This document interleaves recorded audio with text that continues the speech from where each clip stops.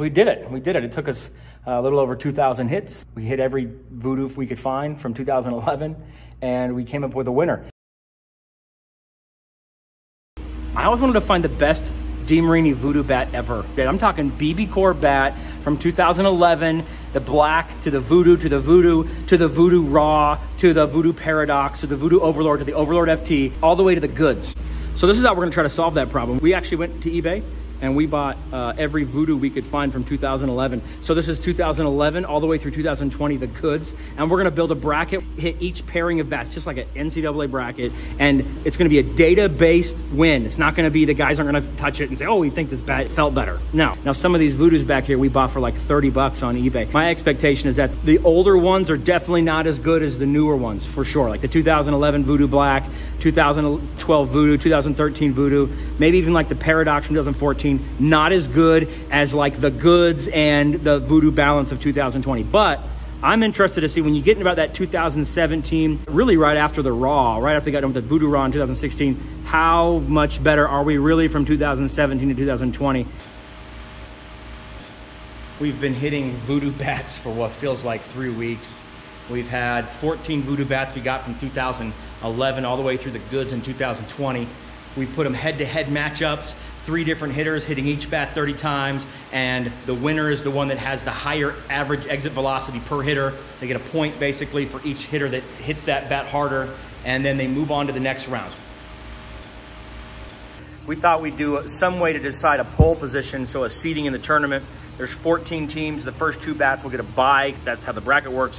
So we're gonna hit each bat with 2 hitters 3 times as hard as we can off of a tee, measured on hit tracks, and see what the highest exit velocity was for each player and sort of average those out. And then that will determine our seeding.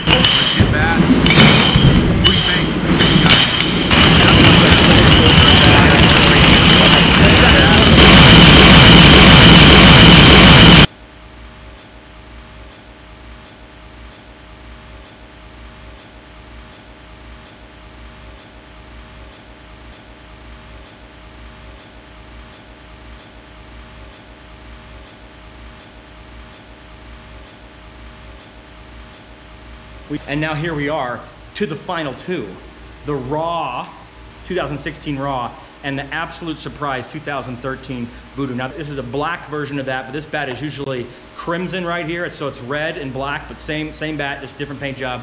And they have beat every bat, every Voodoo, like 2019, 2020, the goods. They have been absolutely dominant. We were gonna do best of 5 in the final, and we did that, and currently it's 2-2.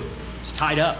So the Raw's won twice, the 2013 has won twice. In fact, this is the first time that the 2013 has lost. To date, it had the goods in round 1.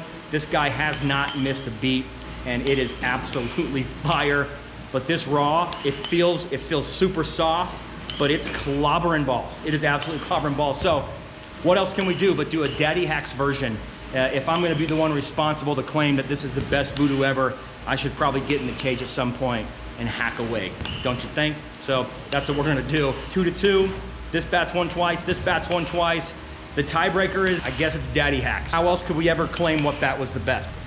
This is it, a data-based Voodoo competition to find the best one ever. All right, Hit Tracks is set up, warmed. We're about to rock and roll. I'm nervous. We've been doing this for a long time.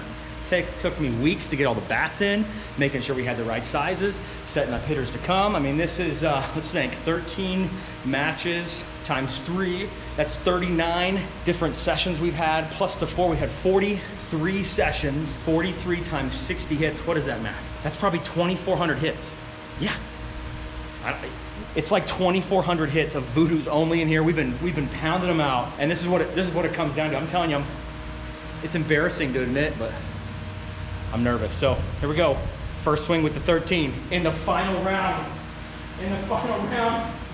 Come on, big boy. Ooh.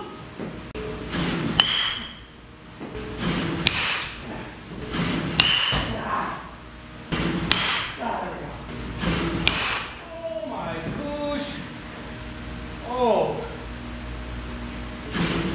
Oh. Ah. 92. 1.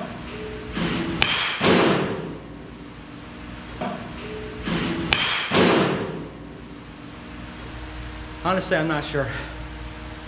I don't know. It's gonna be close. I hope this one wins. I just like, this one's real flexible, so it feels real mushy, but it bangs, man. I also like the design. I think it's great. I'm nervous to go over there, honestly. Pause the video forever, and no one ever knows, because they're both great. Because they're both great. Honestly, let's be serious. The Voodoo line's fantastic. It's been fantastic since 2011. Honestly, the 2011, go back and look at our chart. The 2011 win against like the 2019 was this close to losing to it. Don't pitch to me up and in, guys. Okay? You're pitching to me. Apparently you want to throw it right down the middle. Don't throw to me up and in, and don't put in the bottom half of the plate, okay? You're gonna mash it. Okay, here we go. Everybody has had 60 at-bats, and that's about it, right? We got max velos anywhere from about 92 miles an hour down to 86 miles an hour. If you were to take the averages, that's the winner, the 2013 Voodoo. Unbelievable, right? However, if you break them up individually, you find that 3 people won with the Voodoo Raw. So this guy won with the Voodoo on the 13. This guy won with the Raw. This guy won with the Raw. This guy won with the 13. This guy won with the Raw. In terms of total score, the 16 wins 3-2. What a crazy event. So this is the problem with our game, is that if you were to add up every hit and take the average, the 2013 won. The Raw won, 2 people won with the Raw by 0.1 miles an hour. Me and a 17U, about 180 pound, 5'10" kid. So the Raw won by 0.1 miles an hour and on 2 people, and then by 1.5 mile an hour in the third person. The other 2 people won by like 3 miles an hour, 1.5 miles an hour with it. So if you take the average, you probably win with the Voodoo 2013. But that's not the game we played, folks. Beginning of our battle, we made the rules. The rules were you had to win individually with each player, not as a total. So sorry, 2013, it's just not you. It's gonna have to be the 2016 Voodoo Raw, which absolutely blows our mind. We would have never guessed. Our takeaways are pretty simple, I guess, is that the Voodoo's been a great bat line for a long time, folks. Don't hesitate. Just because you see one online that's for cheap, blows my mind.